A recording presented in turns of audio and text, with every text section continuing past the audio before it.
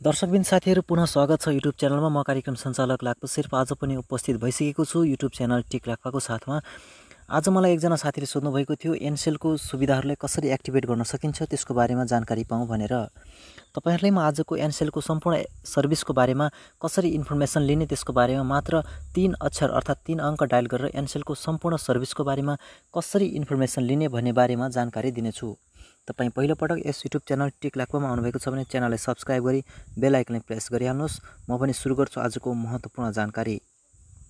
साथीहरु, कसरी how to get Ncell service code dial 100 dial गरेर एनसेलका सम्पूर्ण सर्भिस कोडहरु कसरी जान्ने A to Z service information code आजको बसाइमा बताउने छु। एनसेल टप सिक्रेट कोडहरुको बारेमा एकदमै ध्यान दिएर सुन्नु होला। अब तपाईले कसरी त एनसेलको डायल कोडमा चाहिँ तपाईको 100 बाट चाहिँ सम्पूर्ण सर्भिसको इन्फर्मेसन लिन सक्नुहुनेछ त्यसको बारेमा जानकारी गरौँ। हामी मोबाइलको डायल पेडमा जाउँ र हामीले यहाँनिर डायल पेडमा आइसकेपछि डायल गर्नुपर्ने छ *100 *100 डायल गर्नुहोस्। *100 डायल गर्नुहोस्। त्यसपछि तपाईको यस प्रकारको इन्टरफेस खुल्नेछ। यहाँ तपाईको 1 नम्बरमा रहेको छ अकाउन्ट, 2 नम्बरमा रहेको छ सर्भिस इन्फर्मेसन, 3 नम्बरमा रहेको छ मोस्ट फ्रिक्वेन्टली आस्क्ड क्वेशन, 4 नम्बरमा रहेको छ एनसेल कस्टमर इन्फर्मेसन र 5 नम्बरमा रहेको छ स्पीक विथ कस्टमर केयर। अब हामी 1 नम्बरदेखि जाउँ। 1 नम्बरमा तपाईको के थाहा हुन्छ भने तपाईलाई अकाउन्टको बारेमा थाहा हुन्छ। यदि तपाईलाई ब्यालेन्स चेक गर्नु छ भने कसरी ब्यालेन्स चेक गर्ने त्यसको बारेमा तपाईले एक थिचेर चाहिँ यहाँ म तपाईलाई देखाउँछु। तपाईले सम्पूर्ण सर्भिसको बारेमा यहाँ जान्न सक्नुहुनेछ हैन। यहाँबाट तपाईको चाहिँ ब्यालेन्स क्लियरली देखिनेछ र तपाईको ब्यालेन्स हेरेपछि तपाईको एमबी अफरहरु के रहेको छ त्यो पनि मेसेज आउने गर्छ। हामी पुनः 100 डायल गरेर जाउँ। अब हामी अकाउन्ट अन्तर्गत दोस्रो सर्भिसको बारेमा हेरौँ। हामी अकाउन्टमा छौं अहिले 1 नम्बर थिचेर हामी अब जाउँ रिचार्जमा। रिचार्ज कसरी गर्ने 2 नम्बर क्लिक गर्ने र रिचार्जको लागि तपाईले अब रिचार्ज फर सेल्फ आफ्नो लागि रिचार्ज हो भने 1 थिच्ने र अरूको लागि ट्रान्सफर गर्नुपर्ने छ भने तपाईले रिचार्ज फर अदर गरेर 2 थिच्ने। आफ्नो लागि हो भने 1 थिचेर आफ्नो नम्बर थिच्ने हैन। 1 थिच्ने आफ्नो लागि हो भने एकदमै सजिलो छ। तपाईले डायल गर्नु पर्दैन। Please input recharge card number आफ्नो हो भने सेल्फ थिचेर चाहिँ आफ्नो रिचार्जको पिन नम्बर यहाँ तपाईले हाल्ने घोटेको पिन नम्बर। त्यसपछि तपाईको सेन्ड गरिदिने रिचार्ज हुन्छ। हामी पुनः अर्को तरिकाले जाउँ। अब अकाउन्ट अन्तर्गत छौं हामी। अकाउन्टमा तपाईको अब रिचार्ज पछि हामी ब्यालेन्स ट्रान्सफरको बारेमा जानकारी गरौँ। 3 नम्बरमा ब्यालेन्स ट्रान्सफर रहेको छ। 3 नम्बर ब्यालेन्स ट्रान्सफरमा क्लिक गरिसकेपछि please input the number you want to transfer. तपाईले number you want to transfer तपाईले कुन नम्बरमा चाहिँ ट्रान्सफर गर्न खोज्नु भएको त्यो नम्बर यहाँ डायल गर्ने, सेन्ड गरेर त्यसपछि कति अमाउन्ट ट्रान्सफर गर्न चाहनुहुन्छ त्यो लेखेर चाहिँ तपाईले डायल गर्नुपर्ने हुन्छ। त्यसपछि तपाईको ब्यालेन्स ट्रान्सफर हुन्छ। अब हाम्रो अर्को सर्भिसको बारेमा जानकारी लियौँ। अकाउन्ट अन्तर्गत तपाईको चाहिँ अकाउन्टमै छौं हामी।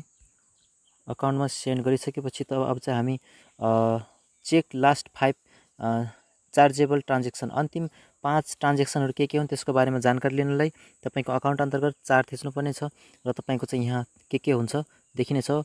High you will receive detail of transaction in SMS. तपाईको अन्तिम 5 ट्रान्ज्याक्सन यहाँनिर एसएमएस मार्फत तपाईलाई पठाइदिनेछ। You do not have any chargeable transaction within last 30 days। यो 30 दिन भित्र मैले कुनै त्यस्तो फीस तिर्ने खालको अर्थात चार्ज लाग्ने खालको सर्भिसहरु एक्टिभेट गरेको छैन। त्यसैले नट हैव एनी ट्रान्ज्याक्सन भनेर चाहिँ आएको छ। अब हामी पुनः अर्कोमा जाउँ। फेरि 100 डायल गरौँ। तपाईको अब अर्को सर्भिसको बारेमा हेर्छौं। भिडियो एकदमै केयरफुली हेर्नु होला। एनसेलको A to Z जानकारी तपाईले 100 डायल गरेर चाहिँ सहजै पाउन सक्नुहुन्छ। मलाई एकजना साथीले यसको बारेमा सोध्नु भएको थियो। उहाँको समस्याको समाधान स्वरूप आजको भिडियो तयार गरेको हो। अब फेरि हामी अकाउन्ट अन्तर्गत जाउँ। अकाउन्टमा आइसकेपछि तपाईको चाहिँ अब check last 5 payment recharge history अन्तिम 5 पेमेन्ट अथवा रिचार्ज हिस्टोरी के छ त्यो पनि तपाईले यहाँ 5 थिचेर हेर्न सक्नुहुनेछ। यसको पनि तपाईले एसएमएस आउनेछ कि तपाईले अन्तिम 5 कारोबारहरु के गर्नु भएको छ भनेर। एकछिन वेट गर्नुस् अनि रिचार्ज आउनेछ। सरी मेसेज आउनेछ। यहाँ तपाईको मेसेज आइसकेको छ। मेसेजमा आएको छ तपाईको high your last 5 payment recharge transaction ridge 110 transfer from यति नम्बरदेखि 110 रुपैयाँ ट्रान्सफर गरेको छ, यो नम्बरदेखि 100 ट्रान्सफर गरेको छ, यो नम्बरदेखि 500 ट्रान्सफर र यो नम्बरदेखि 500 ट्रान्सफर। यसरी चाहिँ तपाईँको चाहिँ सम्पूर्ण ट्रान्जेक्सन र अन्तिम 5 ट्रान्जेक्सन चाहिँ तपाईँले यहाँबाट हेर्न सक्नुहुन्छ कि तपाईँले अन्तिममा चाहिँ कहाँबाट कति रिचार्ज लिनुभएको थियो। अब फेरि हामी 100 डायल गरेर हामी अब अकाउन्ट अन्तर्गत अर्को सर्भिसमा जाउँ। अब चाहिँ हामी अकाउन्ट सकिसकेपछि अब हामी 2 नम्बर सर्भिसमा जाउँ। सर्भिसमा चाहिँ के छ तपाईँको सर्भिसहरू त्यो देखाउँछ हैन। तपाईँको 1 नम्बरमा चाहिँ इन्फर्मेसन अबाउट सर्भिस के सर्भिस छ त्यसको बारेमा देखाउँछ। 2 नम्बरमा चाहिँ active or deactivate product and सर्भिसको बारेमा देखाउँछ र स्टार थिचेर तपाईँले पहिलाको पेजमा जानुहुन्छ र ह्यास थिचेर तपाईँ मेन पेजमा जानुहुन्छ। म तपाईँलाई सर्भिसहरू एक्टिभेट र डिएक्टिभेट कसरी गर्ने त्यो तपाईँलाई नेक्स्ट भिडियोमा जानकारी गर्नेछु। अब हामी फेरि अर्को जाउँ, फेरि 100 डायल गरौँ हैन। 100 डायल गरेर हामीले अब चाहिँ हामी जब मस्ट फ्रिक्वेन्टली आस्क्ड क्वेसन धेरै सोधिएका एनसेलमा धेरै सोधिएका प्रश्नहरू के हुन् र ती समस्याहरू के हुन् त्यसको बारेमा जानकारी लिउँ। तपाईको चेक सिम ओनर्स नेम धेरै हेरिएको तपाईको चाहिँ समस्याको समाधान चाहिँ सिमको ओनर सिम कसको नाममा छ भनेर एकदमै चेक गरिएको छ 1 नम्बरमा। 2 नम्बरमा रहेको छ चेक भ्यालिडिटी अफ प्याक्स तपाईको चाहिँ भोइस प्याकहरू भयो, तपाईको त्यसपछि डाटा प्याकहरू भयो, कति समय बाँकी छ भनेर चाहिँ 2 नम्बरमा एकदमै बढी सर्च गरिएको छ, अर्थात् धेरै सोधिएको प्रश्न यो रहेको छ।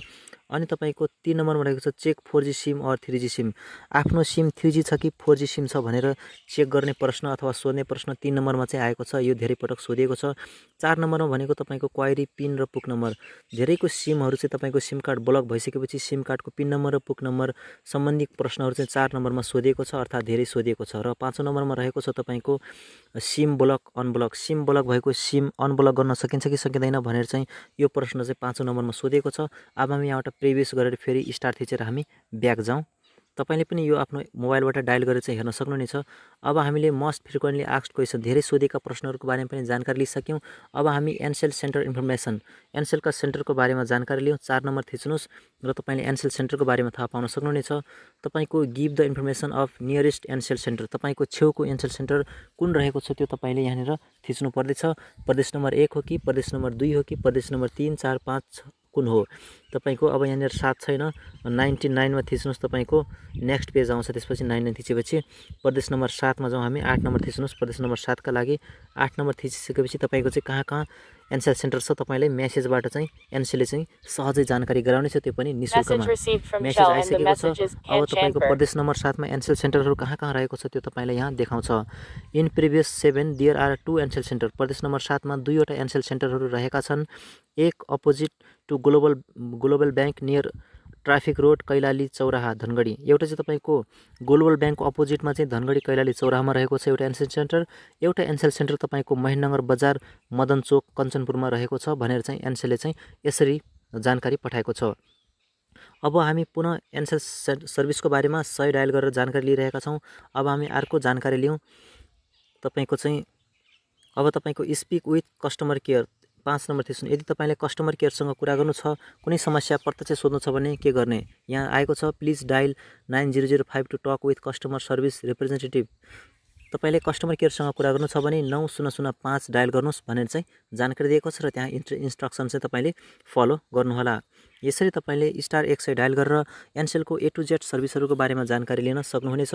मैले सबैको बारेमा जानकारी गराएँ। आजको भिडियो तपाईलाई कस्तो लाग्यो? भिडियो मन पर्यो भने लाइक कमेन्ट शेयर गर्न नभुल्नुहोस् र च्यानललाई सब्स्क्राइब गरी बेल आइकन पनि प्रेस गर्नुहोला। हेर्दै हुनुहुन्छ युट्युब च्यानल टेक लाक्पा, म छु लाक्पा शेर्पा। हामी यस्तै महत्त्वपूर्ण जानकारीका साथमा फेरि पनि आइ नै रहनेछौँ।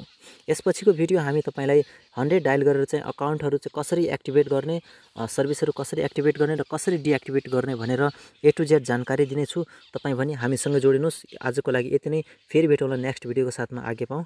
नमस्कार।